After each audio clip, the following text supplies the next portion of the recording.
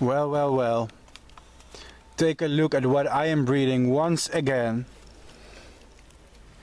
It's a species that's been featured on my website for many times now. Pseudimbrasia deyrollei.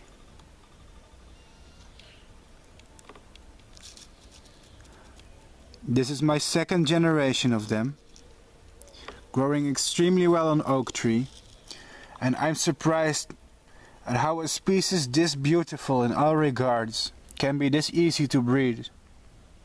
It's a shame that they are not commonly available to everybody, unless you have friends that have good contacts in Africa. What a magnificent caterpillar. These shiny patches on its back are metallic, silver metallic. And these caterpillars are really out of this world. I know I say this about every caterpillar, but in this case I put extra meaning to it. This is not even the final instar. When fully grown, these caterpillars get absolutely massive. And so do the moths. If you've seen them on my YouTube channel, you know how big they can become. The answer is really, really big. These are found in continental Africa.